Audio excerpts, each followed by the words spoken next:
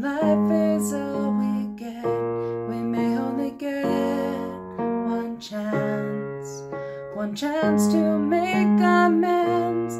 What if our time runs out? What then? Was it in our plan? 'Cause we only get one life. So are we living? Are we living for today? We must live today like it's our last. No matter what comes along, we still must sing our song. 'Cause tomorrow isn't guaranteed. Is it guaranteed? Oh no. Is it guaranteed? Oh no. We think we've got it all figured out. But what if tomorrow our time runs out? We only get one life. One life is all we get. We may only get one chance to make amends.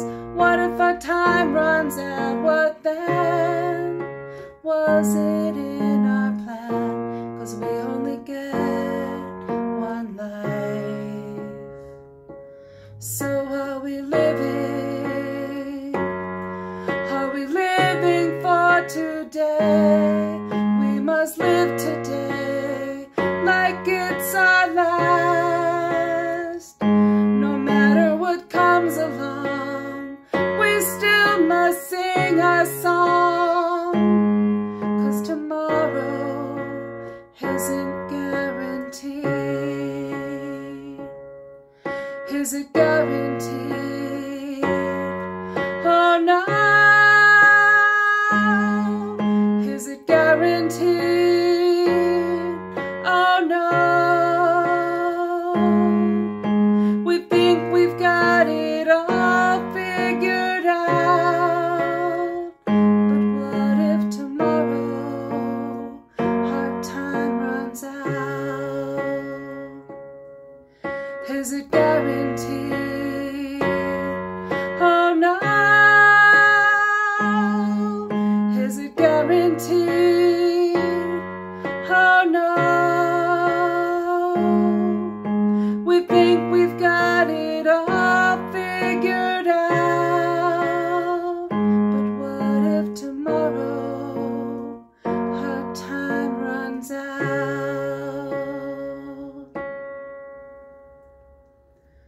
So tomorrow is 7/26, July 26th, and in the Strongs, the word harpazo is strong 726, and harpazo means catching away. Tomorrow is also the 9th of Av. It's a day of mourning, a day of reflection. It's the days that the first and second temple were destroyed and all sorts of other things in the history of the Jewish people. It's an important day, a day of mourning. So I was explaining this to my neighbor who came from across the street to have lunch with me today. And she's not a watchman. She's not aware of prophecy or that like thousands and thousands and thousands of people believe the end is near. I've told her some things. She listens to some of my songs, but she's not really like in the know. God hasn't told her, I'm coming back. I'm coming soon, you know. But I explained to her that tomorrow is the day that thousands and thousands of people are watching. They're watching and they're expectantly waiting the Lord to take them tomorrow. And so she said, so we must live today like it's our last. And I was like, absolutely, we must. And that's my next song.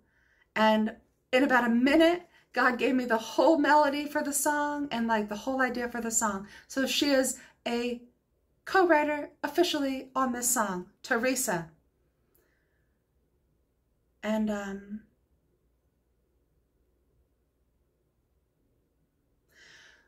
I've been living with the expectancy for years now that the Lord may take me at any moment.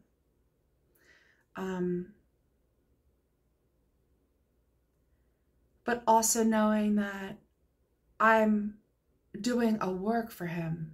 I'm an end times worker. So like I've explained, I don't believe I'm going to be raptured tomorrow. But I'm always aware that it may be my last day.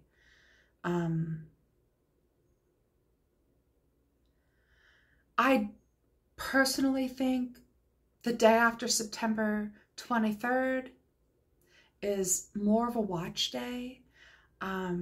September 23rd is the 6-year anniversary of the Revelation 12 sign. So 6 years will have passed, and it will be the start of the 7th.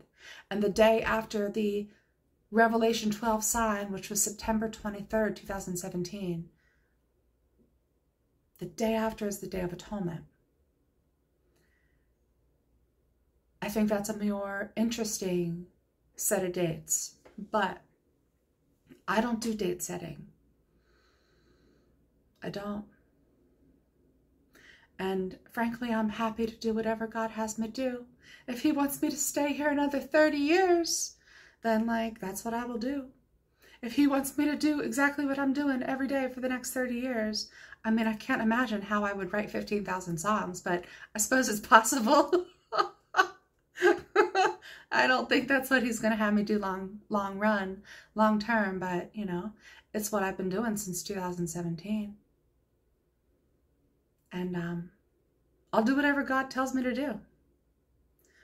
Whatever he tells me to do, wherever he tells me to go, whatever, I will do. But like, my heart is to tell you about him, to have you equipped, to know what's going on, that it is the end, that if you're not a believer, like I spend so much time like, I mean, almost like being mean about it. Like, you got to get right with Christ. You got to get right with Christ because time is running out. Like, it's exhortation. It may sound a little harsh, but its purpose is to get you right. And the reality is God is so good, and he is love, and he fills you with his love when you were born again. When you have a testimony of the Lord Jesus Christ, we overcome by the blood of the Lamb and the word of our testimony. And our testimony is a song. So in this song, I say, no matter what comes along, we still must sing our song. My song is a testimony of God's love. His love. His love is what causes us to repent. His love is, we love him because he first loved us. When we realize who he is and how much he loved us and what he did to save us, and we believe in the Lord Jesus Christ, we believe with everything we are, and we're literally born again. We are born again by his Spirit, and his Spirit is his love. And you're like wrapped up in his love.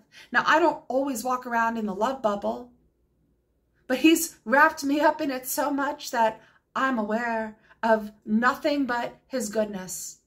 I see his goodness in everything, even tragedies. I see his goodness because I know he works all things together for the good of those who are called according to his purpose.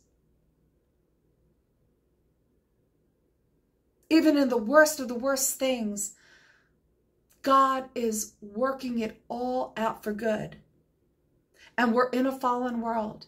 That is not God's fault. We're the ones who sin on a daily basis. And yet he still loves us. And yet he still loves us and knows us by name. The God of the universe knows you by name. He knows every single hair on your head. But if it's your time tomorrow, if your time's up, your time's up. God knows whether or not you're going to say yes to him. He already knows. You may not know, but he already knows. He wrote the book. The book has already been completed. Now we're just living out. We're playing out our roles. And what we're going to choose to do is our choice, yes. But God already knows what our answer is going to be. So what's your answer going to be? If tonight's your last night, are you going to choose Christ or are you not? We are literally at the end. He told me to write a musical called The Revelation of Jesus Christ.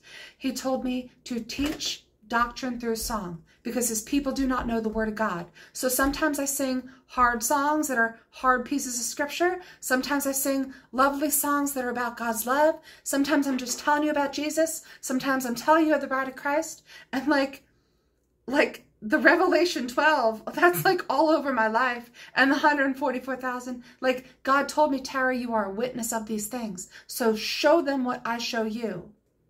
I am nobody special, but I have all sorts of things to point to and tell you about.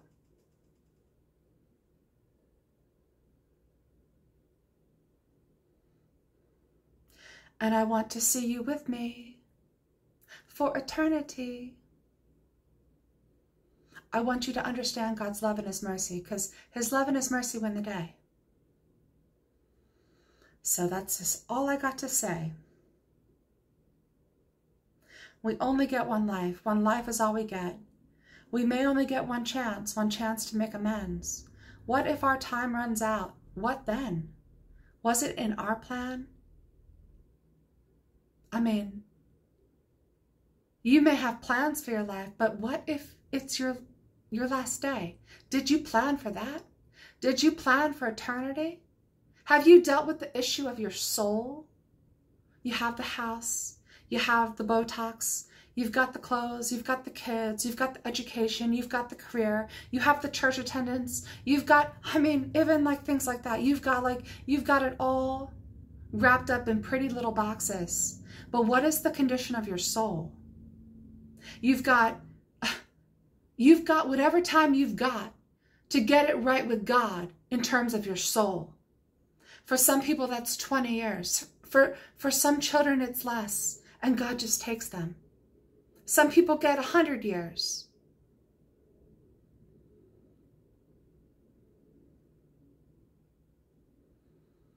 But you may only have till tonight to get right with God in terms of your soul. Because this bodysuit, it's just a suit. It is a facade. It is not who you are. It comes off. It comes off. And who you are here is who is going to stand before God at the white throne judgment. And Jesus is going to say yes or no to your soul. Does your soul get to spend eternity with God in heaven? Only if you've been born again by Jesus Christ and the life-giving Spirit, the Spirit of God, has literally indwelt your soul.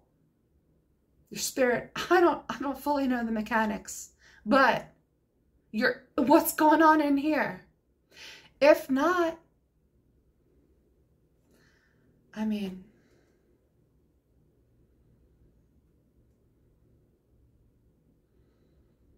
darkness, eternal darkness, separation from God, eternal separation from God, fire and brimstone.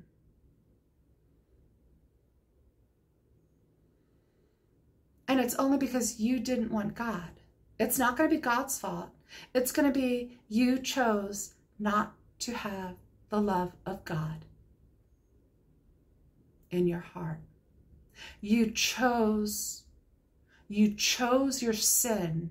You wanted your sin more than you wanted God. So it's not anybody's fault but your own if you don't get to spend eternity with God. Don't think just because you die, you get to go to heaven. That's the big lie. It's only for those who want God. And those of us who want God, we sing our song about it. We sing our song. It's our testimony of his love. And it's not something you can fake.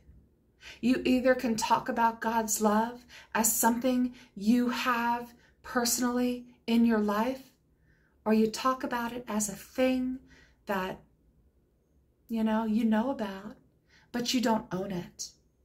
So you gotta own it. You gotta literally own it.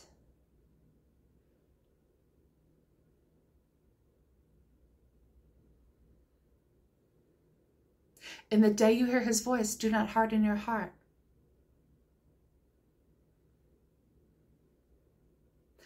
He loves you too much to let you be eternally separated from here. That's why God sent Jesus to save us. Because we have a sin problem, and he's the only one who can save us from our sin problem. He literally washes us clean by the blood that he shed. It doesn't make any sense, but it is the way God decided to do it. God decided from before this world began, before any of us were here, because he already knows the end of the book. He decided that Jesus would be the savior of humankind. He would die upon a cross. He would shed his blood. He would be raised again. He would be going back up to the Father. He would send his Holy Spirit to those who believe in him. He would set us free from captivity. We're in captivity here on this earth. We're under a curse. That is what the scripture says. You need to know what the word of God says, and you need to hear it with spiritual ears. We are literally in captivity, and Jesus had to come and set us free. Do you see?